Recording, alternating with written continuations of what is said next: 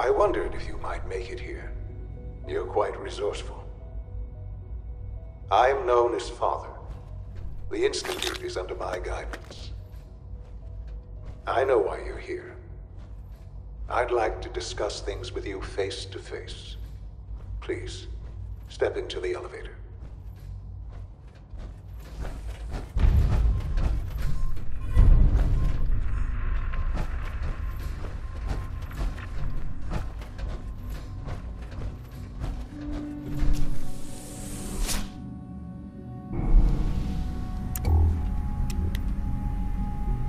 I can only imagine what you've heard, what you think of us. I'd like to show you that you may have the wrong impression. Welcome to the Institute. This is the reality of the Institute. This place, these people, the work we do. For over 100 years, we've dedicated ourselves to humanity's survival.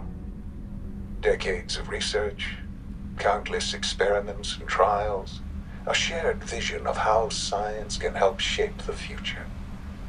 It has never been easy, and our actions are often misinterpreted by those above ground. Someday, perhaps, we can show them what we've accomplished. But for now, we must remain underground.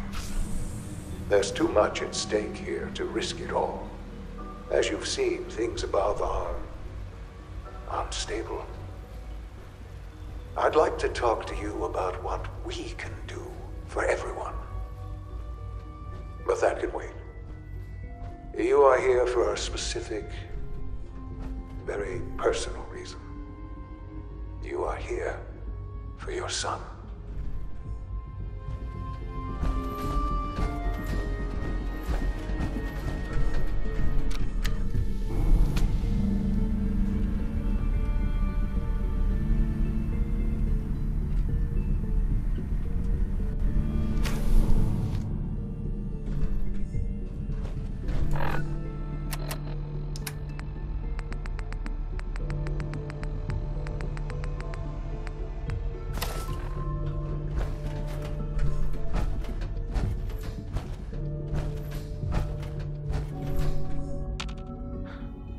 Sean?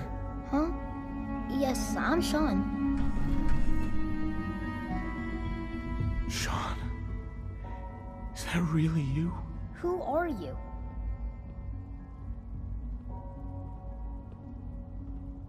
Sean, it's me. I'm your dad. Father, what's going on? What's happening? Sean, are you okay? You're not hurt, are you? What's going on? Father? Father! Shh, shh. It'll be okay, Sean. I'm here now. I don't know you. Go away. Father! Father, help me! There's someone here, help me! Who is Father? Where is he? Father? Father, help me! He's trying to take me! Father? Father, help me! Sean. S923, recall code Cirrus. Fascinating, but disappointing. The child's responses were not at all what I anticipated. He's a prototype, you understand. We're only just now beginning to explore the effects of extreme emotional stimuli. Please try and keep an open mind. I recognize that you are emotional, and that your journey here has been fraught with challenges. Let's start anew. I am Father. Welcome to the Institute. Father? That's your name? Your title? Father is my unofficial title. It's what I've come to mean to the people of the Institute, just as you mean to your son, to Sean. I'll make this very simple. Where is my son? He's here, in the Institute. Closer than you think. But I need you to realize that this situation is far more complicated than you could have imagined. You have traveled very far and suffered a great deal to find your son. Well, your tenacity and dedication have been rewarded. It's good to finally meet you after all this time. It's me. I am Sean. I am your son.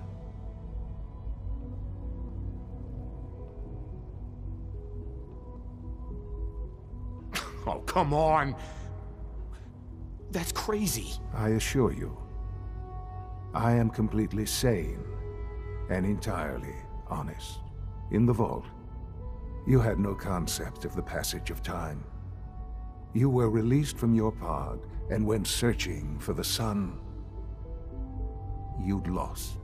But then you learned that your son was no longer an infant, but a 10-year-old boy. You believed that 10 years had passed. Is it really so hard to accept that it was not 10, but 60 years? That is the reality. And here I am, raised by the Institute, and now its leader.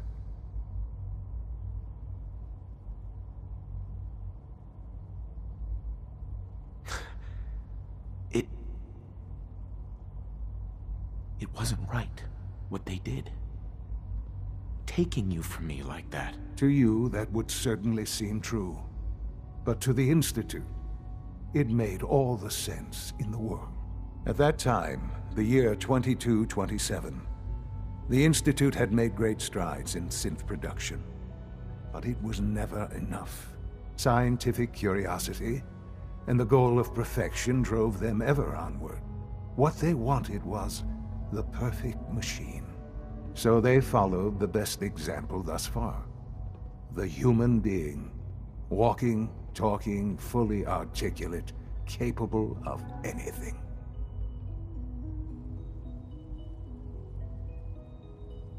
Human synths? Really?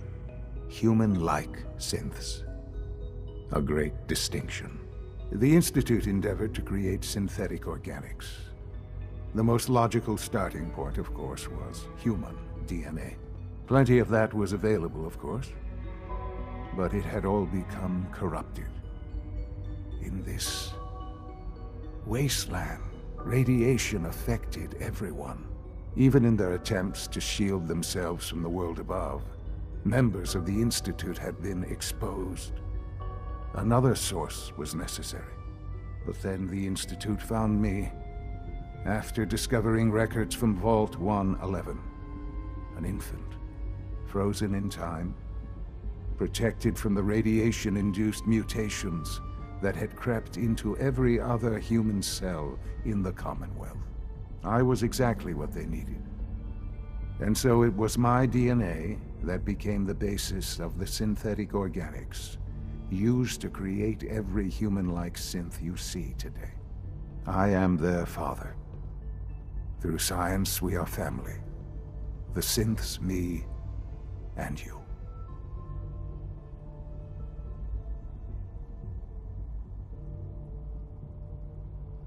Sean.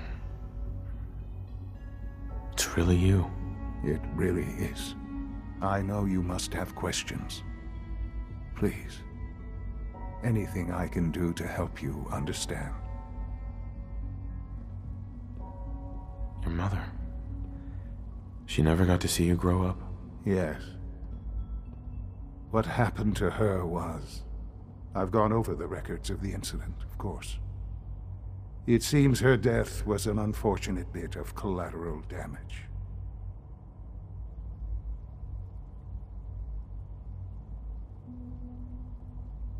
Sean, she loved you so much. I have no doubt.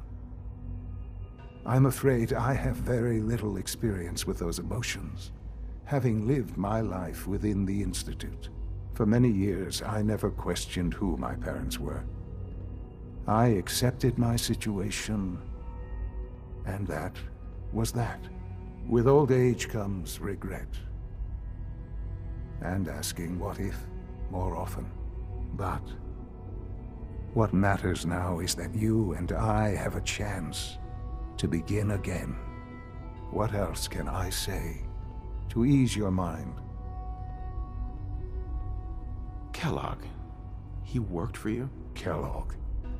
He was an Institute asset long before I arrived here. It wasn't until I became director that I learned of all the things he'd done. What kind of man he was. You knew the man was a psychopath, but you used him anyway? Would you have preferred that I turned him loose on the Commonwealth? At least keeping him on a short leash kept the collateral damage to a minimum. The Institute took advantage of Kellogg's vicious nature. I will freely admit that. Institute technology prolonged his life, and his usefulness far beyond any normal human lifespan.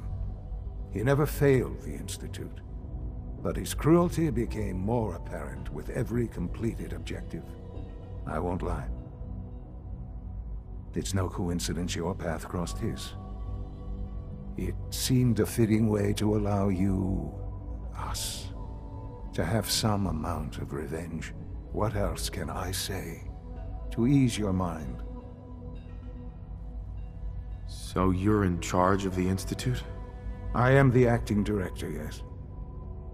I spent decades working to reach this point. It's a responsibility I take very seriously. The Institute. It's important. It really is humanity's best hope for the future, no matter what those above ground might think of us.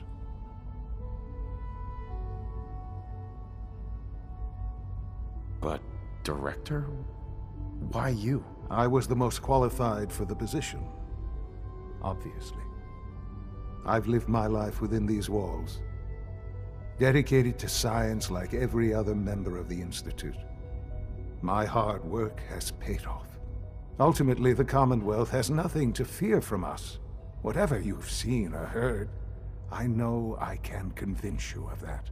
Just give me time. I know there's more for us to discuss. But the Institute is on the verge of some important breakthroughs. Your presence would be appreciated as we approach them. I've been a part of something amazing here. I've helped to build a life for myself and the people of the Institute. And now, after all these years, you have an opportunity to help with that. Doesn't that intrigue you? Isn't that what you want?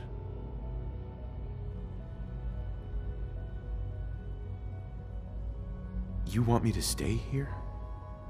In the Institute? Yes, that is what I propose. Is it so hard to imagine?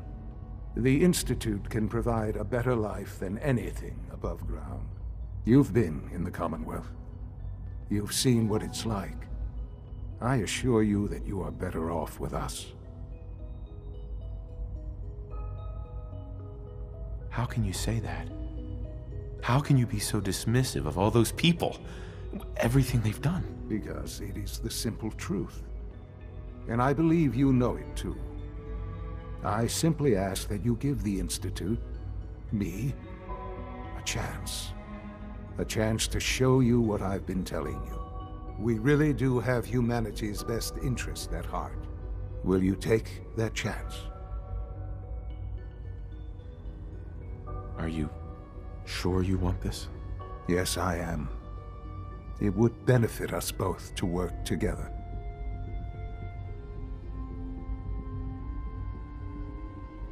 All right. Thank you. The Institute is now your home, as much as it is mine. Please take some time, get to know it. Meet the people you'll be working with. You'll want to introduce yourself to the division heads. Dr. Fillmore in Facilities, Dr. Ao in SRB, Dr. Holdren in Bioscience, and finally Dr. Lee in Advanced Systems. They've all been notified of your arrival, of course. Meet them, and then we'll discuss what comes next.